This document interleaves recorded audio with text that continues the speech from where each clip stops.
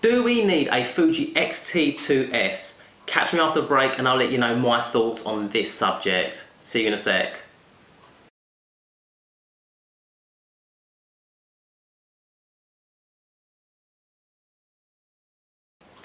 What's happening, YouTubers? And thank you for coming back to the channel today. In today's episode, we are discussing, do we really need a Fuji XT-2s? You will know that if you're into the Fuji X gear, there's a brilliant source of information via a website called Fuji Rumors, which is ran by the awesome Patrick. He spends a lot of time and effort keeping everyone up to date on rumours, and he's very accurate in his rumours, which is awesome, so thank you, Patrick.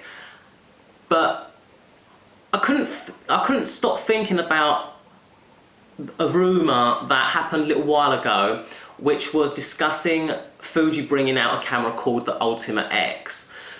And I thought that was actually a really wise move.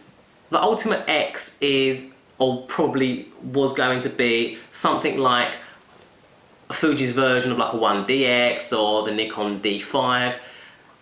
Something as in a flagship which is even better than the XT2 X Pro 2. And I thought that could have been really, really interesting, because there's a lot of people that I think still want to have lighter gear, and we already know that whole APS-C full frame, is that even an argument anymore? I don't think so, in my opinion.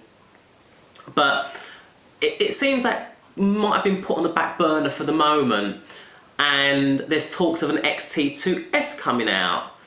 Now, I think the whole reason for this video is, I don't know if it's worth bringing out an XT2s, and I'm going to give you my reasoning behind that.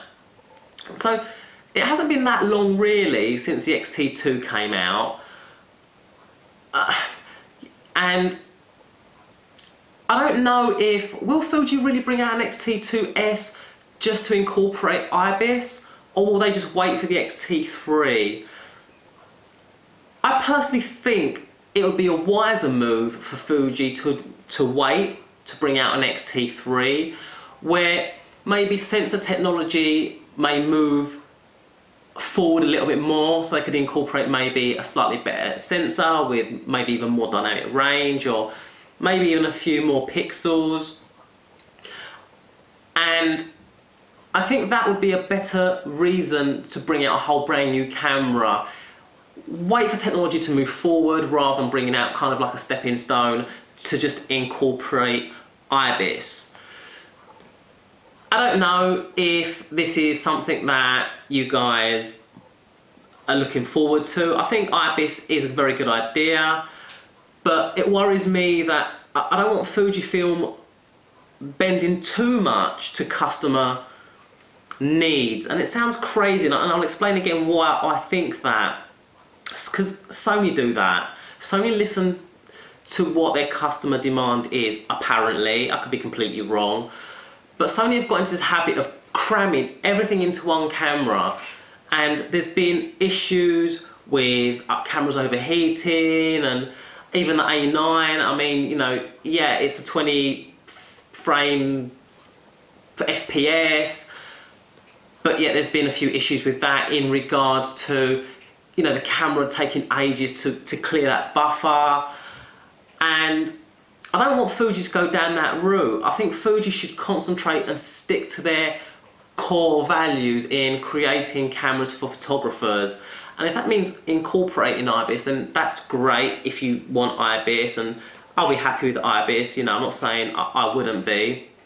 But I don't want them to cram their cameras with too much stuff, because even the XT2, you know, you hear a lot of people that have had issues or having issues, me myself included, where I did have an issue. And I think it will just keep getting worse if you cram too much stuff in. So this is my personal opinion. Again, I don't think I'm wrong, I don't think I'm right. It's just how I feel about the brand.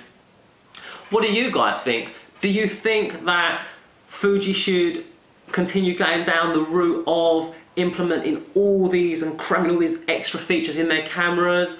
Do you think it's a good idea to have one camera that tries to do it all? Or do you go for a camera that does something really, really well? I know personally what I prefer.